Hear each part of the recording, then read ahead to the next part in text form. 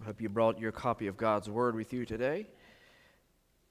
If not, we got you covered.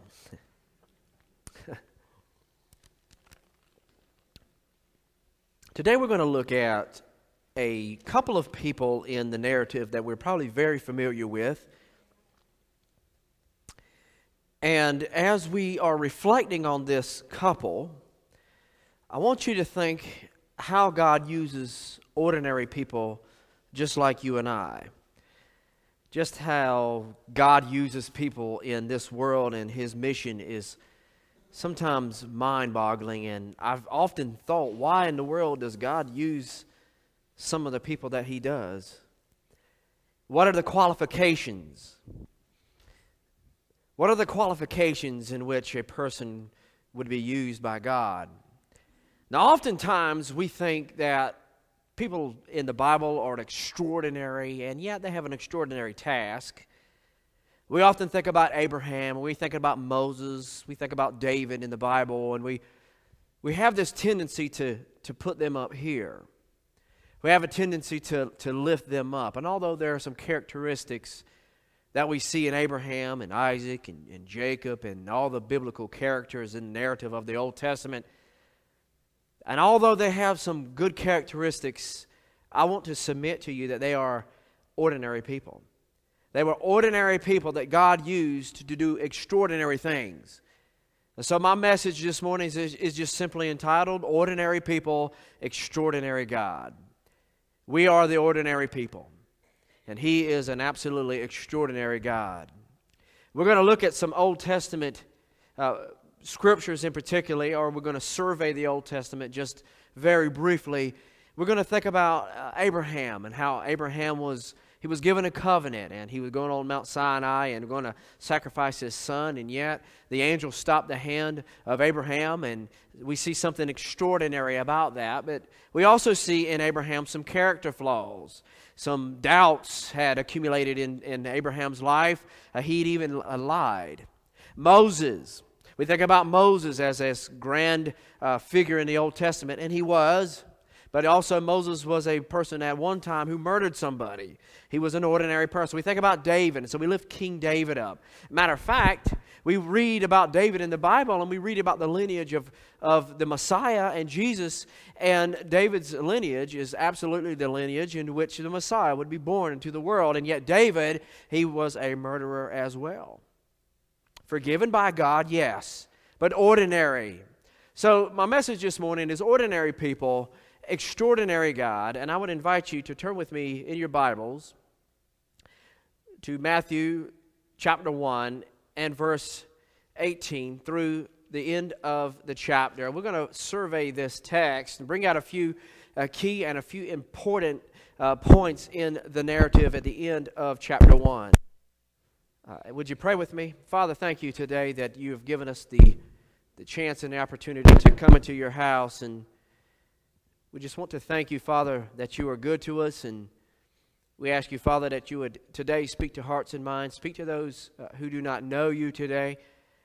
Give us the reassurance, Father, that we can serve you as long as we are obedient to you. We just thank you and we praise you for everything you have done in our lives. In Jesus' name, amen.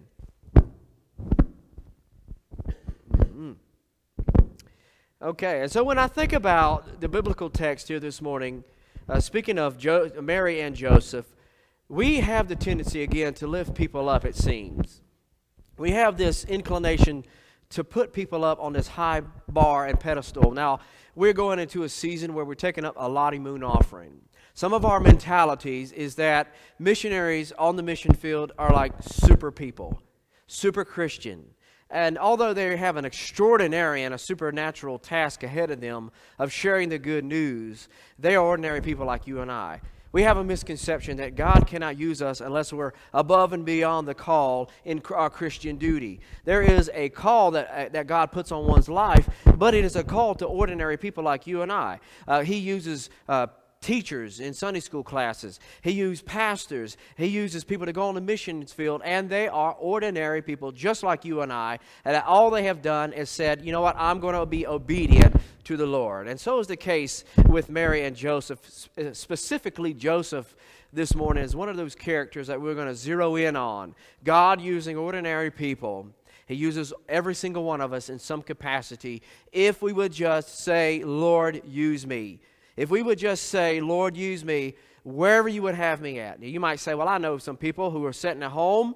They are elderly. They can't get out. I tell you what, God uses them sometimes more than He does a number of us. And I'll tell you why. Because I can go to some people's house, and I have been, where they could not come to church because they were sick. You might say, well, how in the world did they minister to you? When I walked in the door, they had all the ability, if you will, to be sad and depressed. But when they looked at me, they smiled and they had a joy in their life because they knew Jesus. And when I walked into the house, they were not only happy to see me, but they loved the Lord Jesus Christ as well. So don't tell me that people sitting at home can't be ministers right where they're at, because they absolutely can. I've seen it time after time after time again. God using ordinary people to do extraordinary things. There's been times when I've been depressed and down, and I would see someone, I'd go to someone's house, and they would just smile and say, thank you for coming, and it would just lift me up that day. And so I'm thankful that God does use ordinary people. I'm thankful that God uses me, this old country boy back in Jacksonville, Onslow County, Jacksonville, North Carolina, and called me to preach. I still can't figure out why He's done that, but I'm so thankful that He has. I'm so thankful that I got to serve the Lord in some way in this world. And so I want us to just kind of zero in on the life of Joseph and also Mary. And Lord will permit us next Sunday night, we're going to look at the gospel narrative in Luke a little bit further, but today we're just going to stand back and we're just going to look at Mary and Joseph's life, these two ordinary people in the world, at the right place, at the right time, that God orchestrated and brought together in a right and perfect time of history to bring His Son into the world. So if you will, let's pray, and then we'll jump into verse 18. Father, we ask You today that You would bless this word as we begin to read, Father, that You would just help us to understand it, and help us, Father, as ordinary people, to be coupled with Your mission. And we pray these things in Jesus' name. Amen. In verse 18, now the birth of Jesus Christ was on this wise. Many of your Bibles might say, now the birth of Jesus Christ, it happened this way, or it happened on this fashion, but it happened on the wise, or in this manner, or in this fashion. Now what Matthew is doing here, after he has gone through verses 1 through 17, we ask ourselves, well, what is the purpose of the lineage here? He is showing us that the person of Jesus meets all the criteria for being the Messiah. He's setting up, this is all the criteria here, and Jesus meets them. He comes from the line of David, and so He's laying that out for us. He says, now, as if to transition to another time, to transition in another part of the narrative, He says, now, as if to say, pay attention, here we go. Now, the birth of Jesus happened on this way, when as His mother Mary was espoused to Joseph, before they came together, she was found with child of the Holy Ghost. Now, as we stand back and look at this, one of the first things that might pop out, we know the story in Luke, as Mary was overshadowed by the Holy Spirit. Mary was overshadowed by God Himself, and thus Mary was with child from that point forward. But one thing we want to stand back when we're looking at this is that it says Mary and Joseph were espoused. Something that I think that the culture today doesn't hold very sacred is the act of marriage. Many of us might.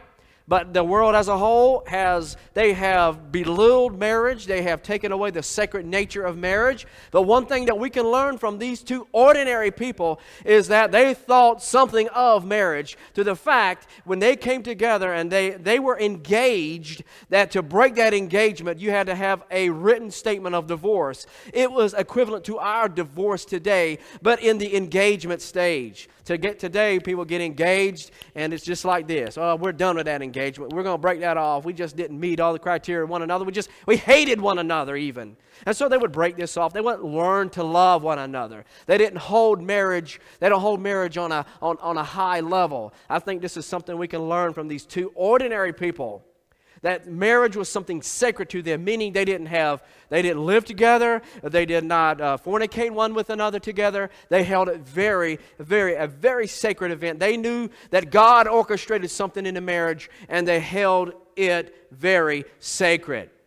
Now, before they came together, it says before they knew one another, before they were intimate with one another, she was found with the child of the Holy Ghost. And we can read about this in Luke as the angel announced to Mary that she was going to be with child, and the Spirit of the Lord overshadowed Mary. I want you to notice something very specifically. We often think of Mary, and we set Mary up on high. There are certain factions in Christianity, if you will, that would set Mary up on a pedestal. I will tell you today that Mary was an ordinary woman. She was a poor Hebrew virgin girl that God used. And I'll tell you how we know that Mary was an ordinary woman. That she was blessed, yes, because the Messiah was going to come from her. But we notice in the Scriptures as well that Mary, being an ordinary woman, understood her place before God. But why? Because she took a sacrifice. Both of them took a sacrifice. They brought a turtle dove. So that tells us something about their social status. They were not very rich. They weren't a very rich couple. They understood their social status, and they understood their need to be obedient to God and bring a sacrifice to the temple. So those two things we know about them already by Scripture, that they were ordinary people that God used. And I will tell you this morning, you might be struggling with the fact, hey, I need to be doing something for the Lord, and I don't know what it is. Or maybe you do this morning. I would say to you that God can use you. One of the best pieces of advice I've ever heard was from a pastor back home, and I said, you know, when I get up to preach, I don't feel adequate. And he said, well, the day that you feel adequate, you need to close your Bible and you need to get out of the ministry. The day that you feel adequate to stand behind the pulpit and preach God's word will be the day that you need to quit. And that was a best piece of advice I think I've had in many years. God uses you and I, and we are inadequate in and of ourselves, but when we are obedient to God, He empowers us to do His mission and His will. Then Joseph, her husband, Mary's husband, being a just man. How do we know he's a just man? We're going to show you at the end of this how he's considered to be a just man who obeys God. He obeys the Lord. Now, it doesn't mean that he is divine or he is the pious of all men. But amongst those men around him, amongst those contemporaries that were around him, Joseph was considered a just man, a righteous man. He tried to please the Lord. He tried to be obedient to God. And we're going to see this practically in God's Word as well. We're going to see why Joseph is considered to be a just man. And he says this, he is not willing to make a public example, and he was minded to put her away privately. And so as we see some of the characteristics of Joseph, he could be a very gentle man. He could be a very graceful man in the fact that he did not want to embarrass Mary. Not only embarrass Mary, but put Mary in danger. The penalty for sin and fornication would be that Mary would have been brought before a council and that she would have been stoned to death. Now, see, there is hardly any record that they actually kept this law. There wasn't very frequent records that showed where people were being stoned because of this. But see, Joseph didn't want to take the chance. He didn't want to put Mary before the court and then be found guilty and then her be stoned to death, which means he loved her. He loved her. He loved his wife, and he wanted to show grace to her. He wanted to show mercy. Now, we could put ourselves in that position. Men of the church, we could put ourselves in this position. What if we were engaged, and then our wife comes and tells you that, hey, I'm with child, and you know you haven't had relations. The first thing you're going to think is obvious. What are the first thing you're going to think as being the obvious thing? You're going to think that she had relations. You're going to think that she cheated on you. You're going to think all kinds of things. And I can imagine these things went through Joseph's mind, and rightly so. But see, God took drastic measures. God is going to take drastic measures. We read about this through all the Old Testament. God took drastic measures to bring about His promises, to bring about His covenant. And that's exactly what we're going to see here in the miraculous when God invades the dream of Joseph. When God invades the dream, He says this, but while he thought on these things, and I would imagine he had a lot of thoughts at this point, thinks that Mary was a harlot. behold, the angel of the Lord appeared unto him in a dream, saying, Joseph, thou son of David, fear not to take unto thee Mary thy wife, for that which is conceived in her is of the Holy Ghost. We find this in Luke chapter 1 and verse 35 as well. One of the first things I want you to notice is that he is invaded, his mind, his dream is invaded by the angel of the Lord, and he calls to him, Joseph, thou son of David. He reminds him that he is in the line of David, and thus reminds him of a promise given long, long ago. This is God acting in drastic ways. God has acted in drastic ways in the past when he parted the Red Sea, when the Hebrew people walked across on dry land, so much so that as they walked, the very dust began to float up as they walked across the Red Sea. Drastic measures as God fed those in the wilderness. He fed them manna from heaven, a miracle coming from heaven as he fed and provided for his people. God acting in drastic measures to bring about his purpose and his covenant that one day, he's going to invade Joseph's dreams and tell him exactly, hey, you are of the line of David, reminding him of this covenant, reminding him of the promise that there would be one that would sit on the throne and his lineage would never pass away, and this one would be Jesus Christ. So he reminds him, he says, you are a son of David. And a person might stand back in a skeptical mindset and say, well, you know, Joseph, at this point, he really isn't, if we go with the scripture, he really isn't the father of Jesus. And so one might say that. He really isn't Jesus' daddy. But if you look at Mary's lineage, she's in the line of David as well. So as if God has it covered from whatever angle you go.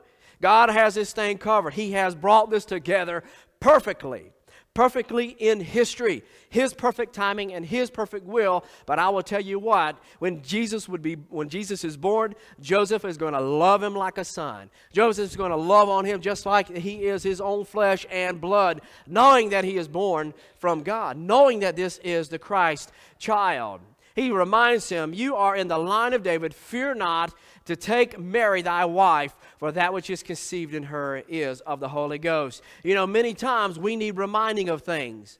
For the very reason that we're sitting here today hearing preaching, the reason that you go to your Sunday school classes and hear people expound on the Word, the very reason that you have small groups and discipleship, accountability partners and prayer partners, the very reason that we do those things is that sometimes we can be reminded, hey, God loves you. Sometimes we need to be reminded of the promises of God. Sometimes we take things for granted in our lives, and sometimes we need to be reminded of the goodness of God. And we need to be reminded sometimes of just the essential truths of salvation. And so the angel here reminds Joseph, you're in the line of David. There's a promise. There's a promise here. Take it again that these are ordinary people that God is using in a very extraordinary way, unlike any person in all of human history. These two people are going to be used mightily of God. He goes on in verse 21, and she shall bring forth a son, and shall call his name Jesus, for he shall save his people from their sins. Now we're going to just focus a little bit on this name of Jesus. You believe there's power in the name of Jesus? I believe there's power in the name of Jesus Christ. And I'll tell you why, because in the name of Jesus is entailed salvation. When we say the name of Jesus, it entails salvation. Jesus in the wording here goes back to a familiar character in your Bibles, in the narrative of the Old Testament, a familiar character that you might know as Joshua. When we say the name Joshua, we know that this name means deliverance. This name means salvation. A Hebrew person today would have said Yeshua if they were talking about Jesus, which is a rendering of Joshua from the Old Testament, meaning that Jesus Christ is the deliverer, Jesus Christ is the Savior, He brings salvation, and the angel here not only says you will name Him Jesus, but gives a definition of what this name means. It is God saves, for He shall save His people from their sins. The only one in history to really fully live up to His name. You know, my name... Larry, sometimes people would call me Lawrence, just jokingly. I had some friends back home, you know, that always used to call me Lawrence. Now, my name is not Lawrence, but I let them get away with it because they were close friends. And they would call me Lawrence, and I said, you know, what does that name mean? So I broke down one day, and I did some research trying to figure out what Lawrence really meant. You know, some names have some significance to it. And I found out that Lawrence connotates wisdom. It means someone with wisdom. Now, although I don't know that I would fully meet the criteria of being a person with full wisdom, maybe I have glimpses of it here or there. People named Grace would have glimpses of grace in their life, I'm sure, but they do not fully live up to that name. I am not always and infinitely wise at all times. Jesus Christ is the only one that lives up to his name infinitely and fully throughout all of human history. He is the only one who has ever lived up to his name, that he saves his people from their sins. Amen. Verse 22, now all this was done that it might be fulfilled. All of this was done that it would be fulfilled, which was spoken of the Lord by the prophet, saying. Now he's about to go in, Matthew's about to go in a reading, if you will, a recollection of Isaiah chapter 7. We might be familiar with this as the Emmanuel child. He's going to go back. He understands as Isaiah is giving this prophecy, this is pointing to another time in history. This is pointing to something way down the road where Isaiah saw way down the road, pointing to a Christ, pointing to the Messiah. He understood this as being Jesus Christ. Read with me if you will. This is a reference that Matthew is using. Now see, he would have opened up his Bible in the Old and the New Testament times here when Jesus walked when the times of Jesus. We call them Jesus times. The biblical time in the context of Matthew. If Matthew was to open up his Bible, if he was to read from Isaiah, he would have read a Greek translation of the Old Testament. He would have read the Greek translation. And so this is taken exactly from that Greek translation as he's reading it back into his own gospel that bears his name. He reads it such as this, and he recollects on the prophet Isaiah as he says, behold, a virgin shall be with child, and shall bring forth a son, and they shall call his name Emmanuel, which being interpreted is God with us.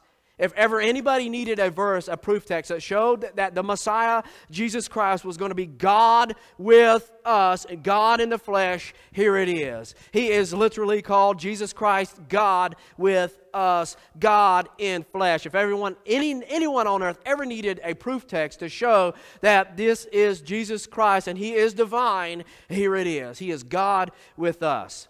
I want you to notice something about this particular verse, even of itself. It says this last phrase, God with us. You know what's wonderful sometimes? When we can read the scripture and we can just see God's hand just literally just orchestrating it all along. God for us has woven a tapestry into scriptures. And I want you to notice one of these tapestries this morning. It does my heart it blesses my heart to see this. It brings us to a place of worship. And it should. I want you to notice something about this particular gospel. If you have your finger, place it in on this particular verse in chapter 1, verse 23. This is what I call the bookends to the book of Matthew.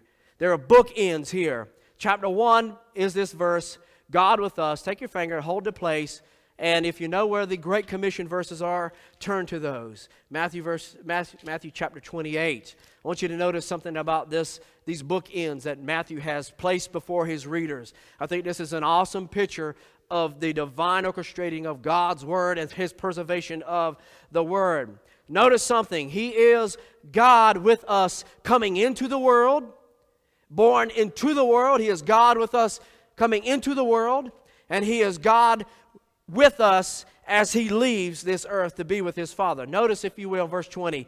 As he leaves his disciples, he says, teaching them to observe all things whatsoever I commanded you, and lo, what does that phrase say? I am with you always, even unto the end of the world. Isn't that wonderful? God has orchestrated this thing. That he is not only God with us when he comes into the world and is born into the world, but he is also God with us even when he has gone to the Father and sent his Comforter. He is God with us then. He is Emmanuel, God with us from beginning and from the end. He will never leave you. He will never forsake you. Amen. Verse 24, as the Emmanuel child is presented as he is told about, as he's prophesied. Verse 24, this shows us that Joseph was indeed an ordinary man, but he was a just man and an upright man. Verse 24, then Joseph, being raised from his sleep, this is what he did. He did just as the angel of the Lord bid him to do. He was obedient. He considered this to be a word from the Lord, be it from an angel. He considered it to be a word from the Lord, and he acted out in obedience, and he did as the Lord had bidden him to do. An ordinary person, an ordinary man obeying the Lord, and God using him mightily. And he took unto him his wife. Now you could imagine people talking about them. Imagine this. Mary and Joseph they get married, and as soon as they get married, they announce that they're with child. Now, you know just as good as I how people are. They'll start counting. 1, 2, wait a minute. Hold on a minute. These months aren't adding up here. Hold on a minute. Something don't seem right. And so they begin to formulate some rumors. Hey, they were real truthful to one another in their engagement process. And so even though there might be some embarrassment, Joseph and Mary knew, and they kept on. Ordinary people, traveling on, being obedient to the will of the Lord. Even though while people surrounding them had formulated rumors and talked bad about them to be sure about behind their back, they kept on obeying the Lord. Verse 20, or verse 25, and they knew, and he knew her not until she had brought forth the firstborn child. He didn't even try to even touch her until Jesus was born. Whether we call this reverence, or whether we just him wanting to be obedient and making sure he don't mess up along the way, whatever the case is, it shows that Joseph, he did not even try to come near her until the Christ child was born into the world, meaning he understood the promise given, and he had reverence that the Lord was at work. He knew the Lord was at work. How many of us in here has been filled, we know that the Lord is calling us to something? How many of us in here know that the Lord is calling us to be on the mission field for him?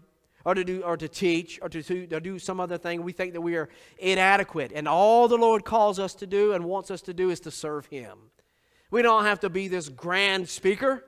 We don't have to be a person that knows how to articulate every single word and make sure it's all polished and pretty. The Lord can use any and every one of us. And in fact, we are commanded to serve the Lord. We are commanded to do something for him. Even though we might be ordinary people, God has given us an extraordinary task. And he says that in verse 25, and he called his son Jesus, the only name under heaven in which men may be saved. The only name in which people can be saved. There's power in the name of Jesus. That is the extraordinary act here. That is the extraordinary God moving in history. We're ordinary people, and God uses every one of us. God can use every single one of us. So my prayer would be today, even as we reflect on this time of year, as we reflect on the Christ child coming into the world, the Messiah being born, there's something that can be said about all the events surrounding the Messiah's life. All the events surrounding the birth of Jesus just come together and fit perfectly. I think the Lord knew what he was doing. Everything fit together nicely and perfectly. Matter of fact, when Jesus came into this earth, when Jesus was crucified, and when Jesus was resurrected, think about the roads that the Romans used. Think about those roads that the Romans used, and how those evangelists would travel those roads that had already been paved to take the gospel all throughout the whole world. God knew what he was doing. God knew what he was doing. He knows what he is doing when he calls people, and I would guarantee he's calling you to do something this morning, if not calling you to the Lord Jesus. Would you pray with me?